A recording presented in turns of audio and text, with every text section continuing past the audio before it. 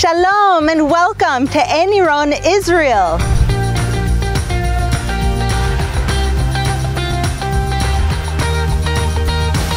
Today, I want to talk to you about one of Judaism's most sacred and symbolic fruits, the pomegranate. Pomegranates have been grown in Israel for thousands of years, and they continue to grow here in abundance. In fact, Israel harvests around 60,000 tons of the fruit annually, around half of which is exported throughout the world. Of course, many of you are familiar with the health benefits of pomegranates. It's loaded with nutrients and antioxidants that boost our immune system and are good for our brains and our hearts. But did you know that pomegranates are also spiritually significant as well? The pomegranate is one of the 7 species of Israel, which is mentioned in Deuteronomy 8:8, where Moses describes the promised land that God was bringing his children into. A land with wheat and barley, vines and fig trees, pomegranates, olive oil, and honey. These 7 species were the staple foods that the Israelites consumed during biblical times. They contain a special holiness for the Jewish people.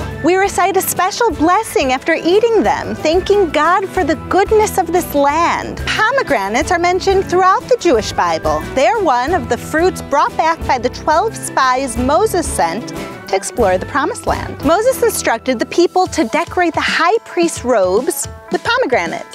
And King Solomon used depictions of pomegranates on the pillars of the Holy Temple. We continue to use pomegranates today to adorn many other Jewish ritual objects, such as Torah scrolls, tzedakah boxes, jewelry, and even cards for Rosh Hashanah. In fact, the pomegranate is particularly symbolic during the High Holy Days. It is a symbol of righteousness because it's said to have 613 seeds. That's the same exact number of mitzvot, or commandments, that we find in the Torah. For that reason, it's customary to eat pomegranates on Rosh Hashanah, in the hope that the coming year will bring many blessings, much prosperity, and the opportunity to do good deeds. Before eating the pomegranate seeds, we traditionally say, "May we be as full of mitzvot as the pomegranate is of seeds." Moreover, the pomegranate is said to represent fruitfulness, knowledge, learning, and wisdom. Okay, that's a lot of meaning packed in one fruit. So, next time you pick up a pomegranate to eat, you'll know it's not only good for your body, but it's good for your soul as well.